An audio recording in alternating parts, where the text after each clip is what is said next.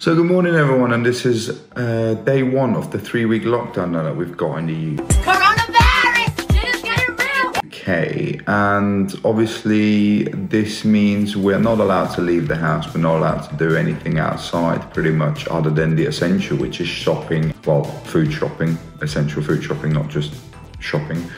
And also exercise. I think we're allowed an hour a day outside for exercise, but being a professional footballer, obviously being a professional athlete, it's important that we keep ourselves fit in this moment in time. And it's quite easy to fall off the bandwagon and sort of stop all the habits that you've created by sort of external factors and using external factors as an excuse. So one of the main things I like to do is as soon as I get up, I'd like to put my gym gear on, because it's just one of those tiny little things that once you're wearing your gym gear, it's much easier to do exercise. Now we've got an action-packed filled day today because my training routine, obviously, as I said, can't really stop because I have to maintain my fitness, and it's my favorite day today, and it's leg day.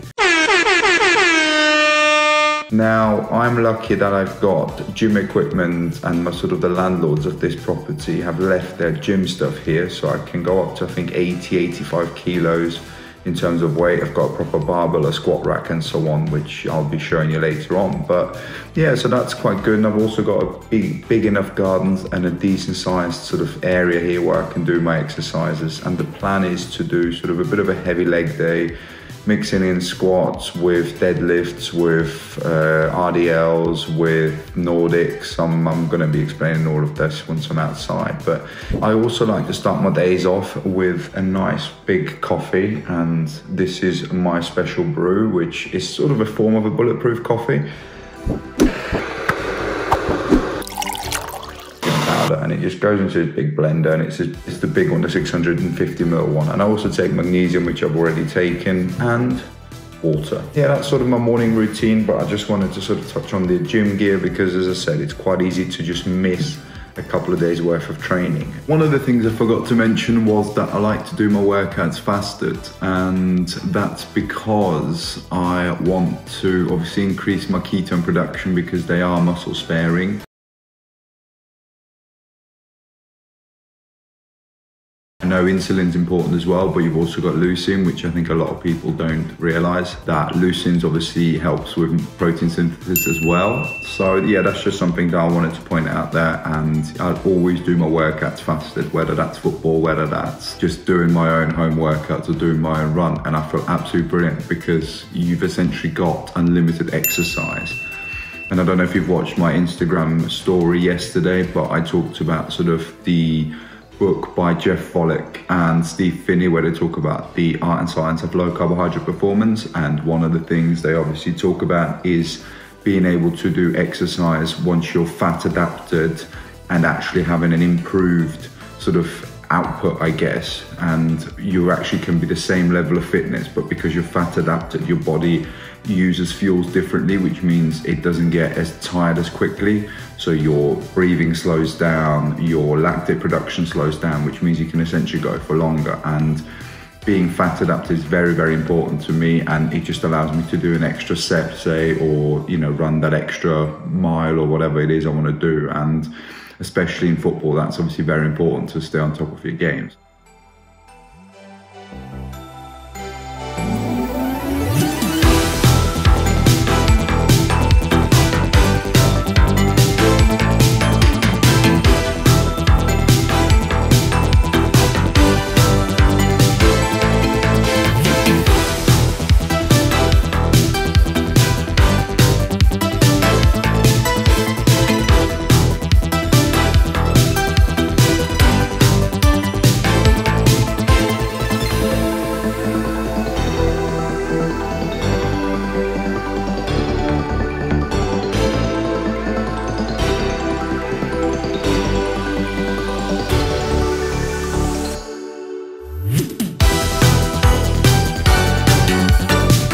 So this is usually my warm-up, glutes, generally targeting the glutes just before I start doing my squats, obviously. So yeah, this is my warm-up, and now I'm gonna go and jump onto the skipping rope, no pun intended, and do a little bit of skipping on this one.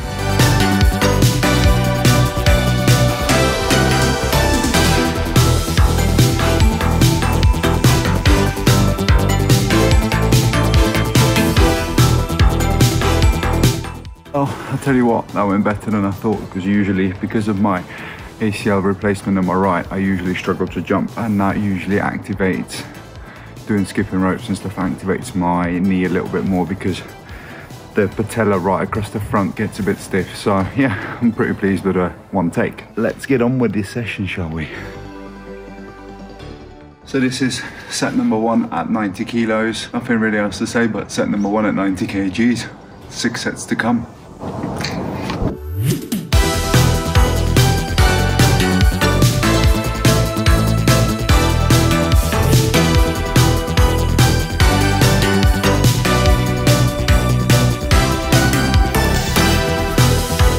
Set number 1 done. A few pointers that I like to make is I like to point my feet slightly outwards and be shoulder width apart, which is sort of something that I'm always trying to do. I'm also trying to get good depth, and when I'm driving up I try and squeeze my groins apart and then drive up that way.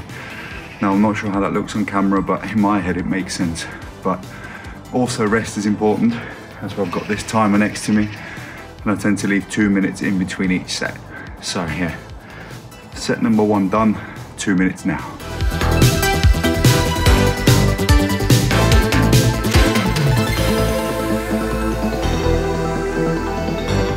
So set number 2 complete. Something I also like to point out is I like to squat with a low bar, which means I have my hands really far apart, which means the bar sits much lower rather than having my hands narrow, which means I'm sort of tensing up. Don't know why, but always have liked having my hands quite far apart. Also, whoever said this isn't hard, or who thinks you need to be sweating your tits off in the gym, absolutely not. This lasts about 45 seconds, a set of 10. So yeah, it's a good workout. It's almost like a HIIT session in a way.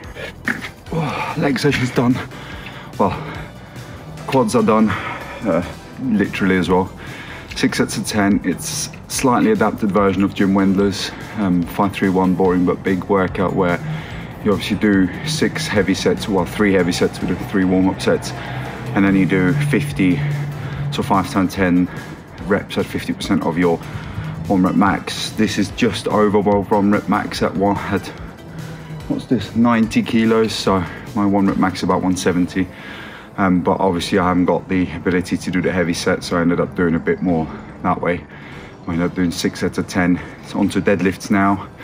Bulgarian split squats coming, and then I need to see whether my partner will help me with Nordics or when I'm just gonna have to do RDLs. But yeah, that's squats done. And as I said, if people think that this is, you know, piss easy going to the gym and you need to be sweating to really build up your, or lose body fat or whatever, no, make sure you do this as well. Obviously running's good for you. I'm not a big proponent because obviously I'm a goalkeeper. That's sort of one of the reasons why I'm a goalkeeper, because I don't like running. But yeah, just something to keep in mind. I'm actually sweating right now and I'm outside and it's probably 7-8 degrees outside, so you will get a good blow on.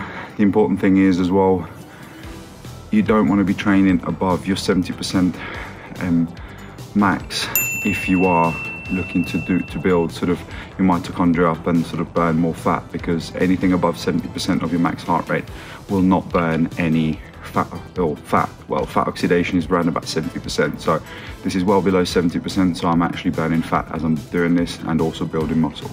So just something to keep in mind, and that's why I'm sort of not a big proponent of HIIT sessions. They have their time and place depending on what it is you're training, but if you're looking to just burn body fat and sort of maintain, these sessions are ideal. But anyway, onto the deadlifts now.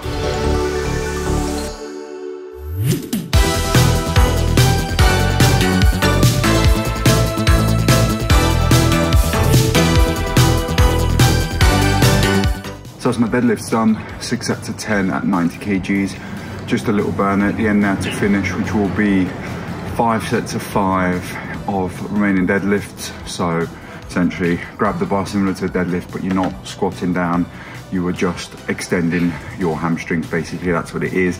And also Bulgarian split squats, but they're going to be a superset. So I'm going to do 1 set of RDLs, I'm going to do 1 set of split squats, I'm going to do 6 each side on a split squat with probably a 5 kg weight in my hand.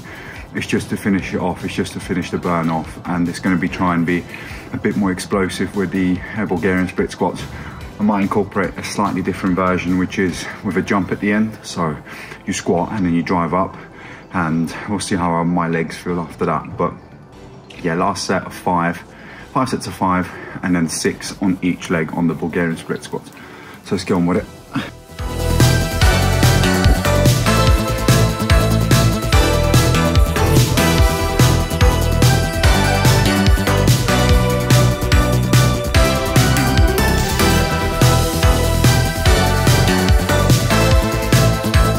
Romanian deadlifts done, Bulgarian split squats done.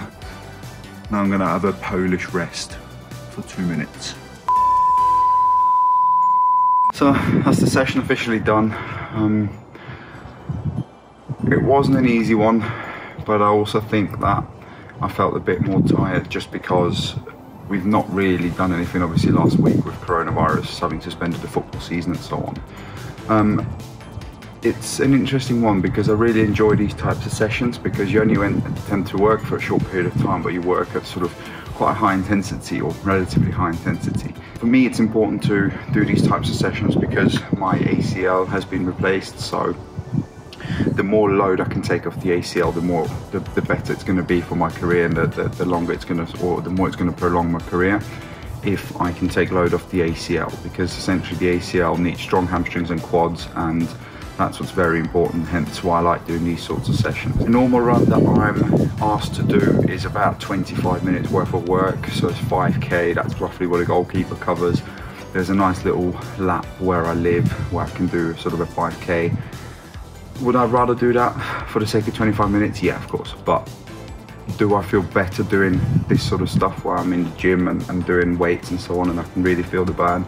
Yeah, sort of psychologically I feel better. Yes, it's an hour versus 25 minutes, and you know, sometimes you have to weigh that up, and you don't always have the opportunity to do an hour-long session like I have today. Sometimes if it's raining, you'd rather just do, you know, 25 minutes outside. I've got another session to come on Thursday, which I'm obviously looking forward to, and I'm just going to have to structure that in with my runs as well, because they're obviously important to maintain my fitness.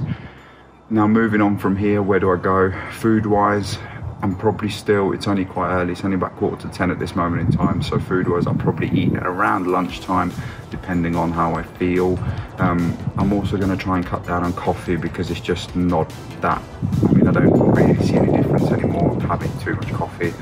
I used to drink it for the sake of it. I used to put butter in, and then once you learn about the sort of the protein to energy ratio, which is the PE ratio that Ella Bruce talks about, a lot more things start to make sense.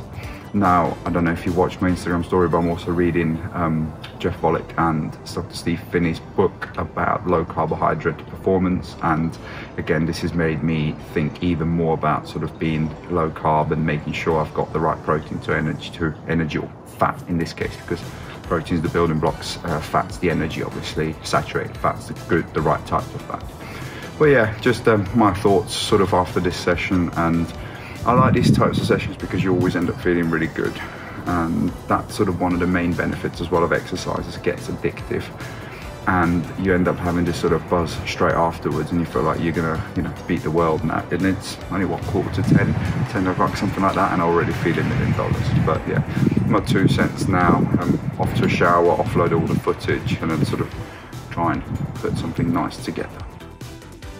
So I finished my work about an hour ago, and I felt hungry, so I made some food. And I know I keep harping on about the PE ratio, but I am starting to get the hang of this. And as I keep saying about Ella Bruce, because she's made a very good point about sort of where you want to be when it comes to sort of maintaining muscle mass and gaining muscle mass, but losing body fat. And she sort of said you want to be between 2 and 3 to 1. So 2 grams protein to 1 gram fat, up to sort of 3 grams protein to 1 gram fat. And I've made this sort of meal here, which is lean, 500 grams, 5% mince, and 20 grams of Kerrygold, which works out at 3.5 to 1 PE ratio. So I'm pretty pleased with that, and that could be my staple lunch from now on. But yeah, just a quick update after the workout. So it's about hour and 15 after I've just done my session. So thanks very much for watching, guys. I hope you've enjoyed this little video where I sort of go through my workout routine and so on.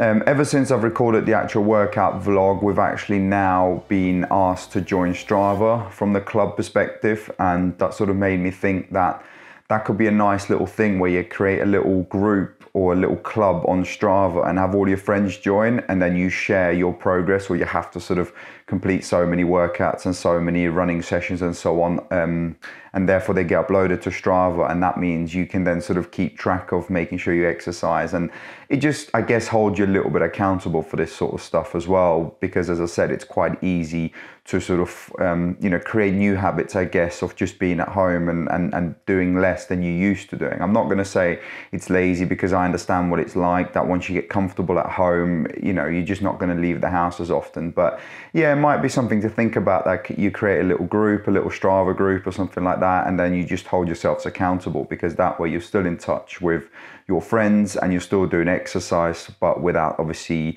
you know, coming in contact with other people. But yeah, just a quick one, sort of just, as I said, going over my routine and so on. But thanks so much for watching. I hope you've enjoyed this slightly different video. Please don't forget to subscribe and like the videos. Obviously means a lot to me, because this content that I'm trying to create is all for you guys. Also, make sure you check out my subreddit, Low Carb Athlete, as well as my Facebook group with the same name. And all the links to this, as well as my social media channels, both my Instagram and my Twitter, will be in the description below. So thanks for watching once again, and I catch you in the next one. Bye for now.